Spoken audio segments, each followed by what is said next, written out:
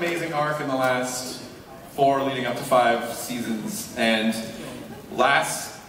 you almost kind of became a hunter in a way last season, trying to find Maggie, that you would stop at nothing to find this woman that you love so much. So how do you feel going into season 5? Where's Glenn at now that he's found Maggie? Does he still feel the same intensity, or do you think that's gonna kind of sedate him a little bit, to get more protective?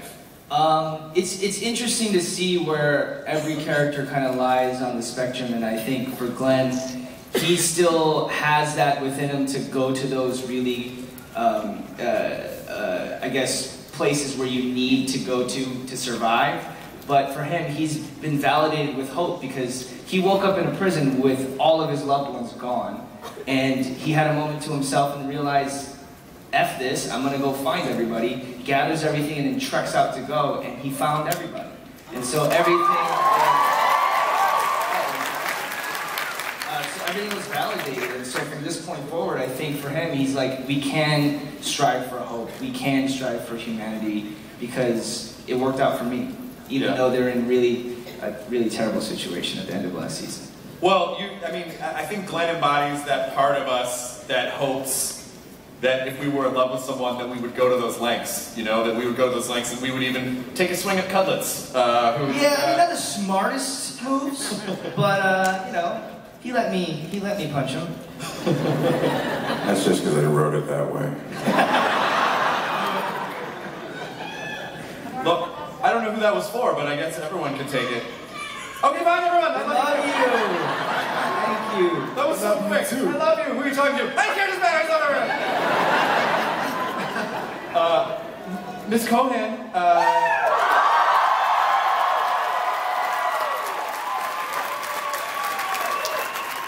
love you too. What else did being reunited mean for Maggie with Glenn? Are we now into now let's find Beth mode, or who seems to be still out there somewhere? We're not sure, we don't know, she's just disappeared. So where do you think her head's at going into season 5?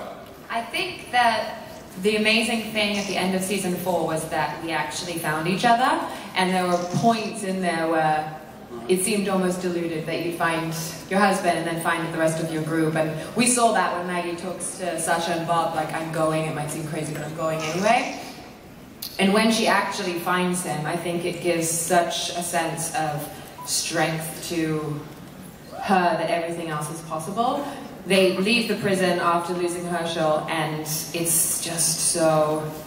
It's so important, I think, for anyone in this group to keep finding an actionable task, and at that moment it was like, I'm finding my husband and that's what I'm going to do and it's going to work, and it did, and so now it's moving that on to finding her sister and to just sort of keeping everyone fortified. We either choose to be hopeful and to carry on or not to, so that it doesn't feel, I'd rather choose the former. So, yes. But I even thought the way that the show handled you guys reuniting is the way that it would have to be. Like, I feel like there was a moment where it could have been super schmaltzy and heavy-handed, like, oh, you but you barely have any time. It's like, oh my God, you're okay. Shit, we gotta go. It's like there's just no time to really. You just kind of have to take it and then move on as quickly as possible. Yeah, I felt like he was a soldier coming back from war. Like, I felt like I don't even know if he's alive, and oh my God, he is. Oh my God, he's right there. And it was you were equally a soldier. Equally. You were equally a soldier. Yeah, she searched for me too. But it was thanks, Steve. Yes. But it was funny because when we shot that scene, I remember actually running, and it was very gravelly, and I fell over on the way, and I thought, that's real. No rock will stop. The easiest guy to spot at Comic-Con is Michael Cummings. How do you feel since, we talked a little bit over the summer, like you just kind of coming into the show midway through, and you said you already immediately felt like you were just part of the group, you were part of the family. How are you feeling now? Do you feel like can you remember a time when you weren't on the show anymore? First I want to ask, who was here last year? I gotta say is Scott Gimple is not a stupid motherfucker. He is a smart. You know, I really appreciate that. Thank you. It's the whole experience has been fantastic. I mean, everybody up here and everyone still down in Atlanta have been extremely welcoming. I feel like at times I've been here from the beginning. I mean, it really is that warm of a creative environment, a safe environment, and that's very important to do the kind of work we do. I mean, it's everything. Every single person on this stage, every character in this world has had massive, massive loss up until this point.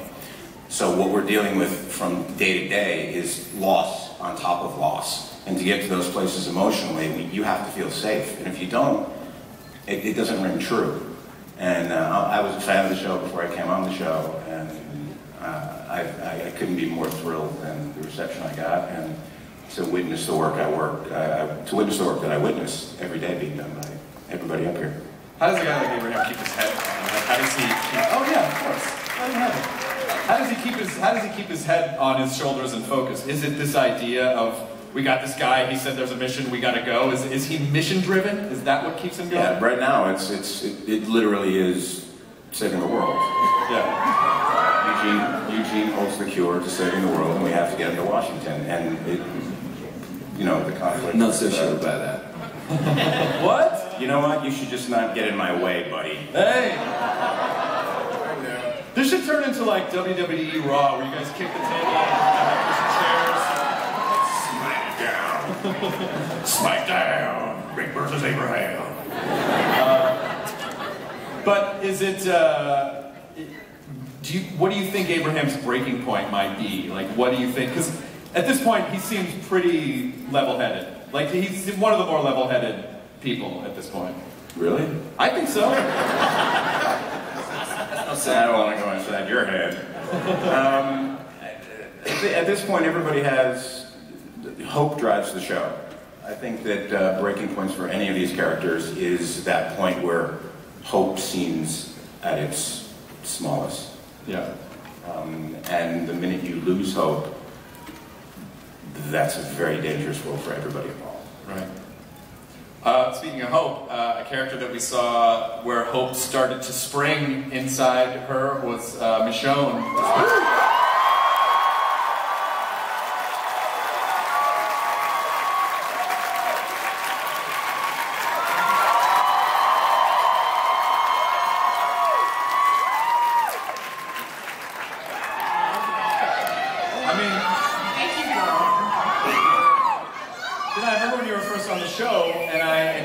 Our show, and I was like, yeah, Michonne seems pretty badass, pretty focused, and you're like, you don't know everything about her. There's all this stuff going on that you don't know yet.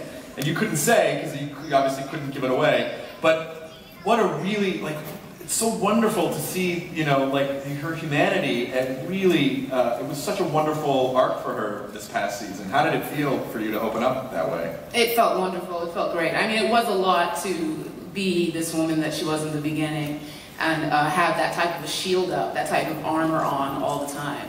And it was very interesting because I like to connect with people. I think of myself as a relatively strong chick, but I was nothing like Michonne in terms of strength and just her ferocity, really, And so it was kind of like stepping into a very daunting position. And what I loved about her, though, was that from the beginning and right through what has now happened, where the layers have opened up and she started to heal, is that there's always been something that I just adore about this character, and I have to hand very directly to Mr. Kirkman and Mr. Gimple, is that she has a very unapologetic strength to her.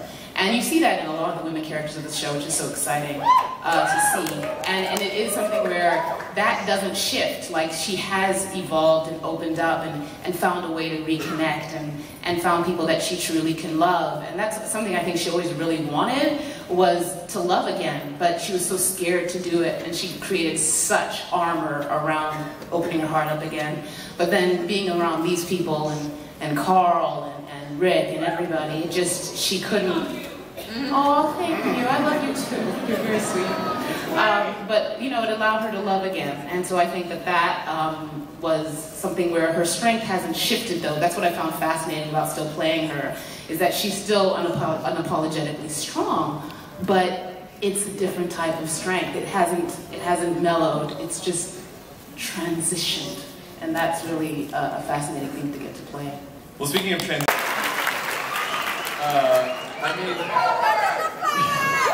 don't look at the flowers. You don't want to look at the flowers. Melissa, are people shouting "look at the flowers" at you all the time? All the time now. All the time. Even in the grocery store. Don't look at the flowers. But you're in the flower section when they yell. How has this experience been for you, bringing Carol to where she's gotten? I mean, Carol is such an immense tower of strength, and really a natural leader, it turns out. And you have portrayed her so beautifully. Who is Carol to you, and what has her journey been to you? It's been the time of my life. It's been something I'm so proud of for the character. It's been something I never saw coming. And if I keep going, I'll cry.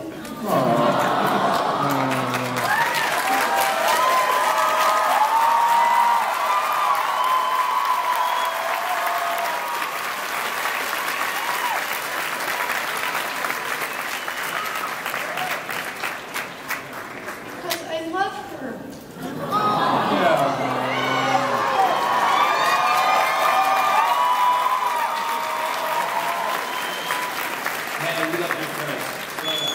Yeah, and I mean, this should, you know, like when these guys come up here and they talk about like what this experience is like and how it's life-changing and their family, they're not bullshitting you. I mean, they're basically in isolation out in the middle of Georgia, and they are what keep each other going. And I think one of the reasons why the show feels so authentic and special is because your relationship.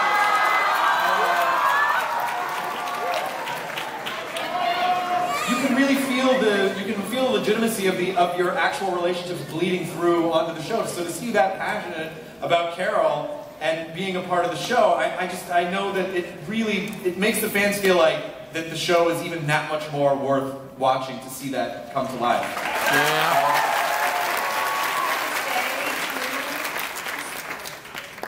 That it's amazing being able to work with all these wonderful people, to be so vulnerable with each other, but to be so vulnerable with fans, because of just how you express yourself, you know how much you love it. Yeah. And it really does feel like...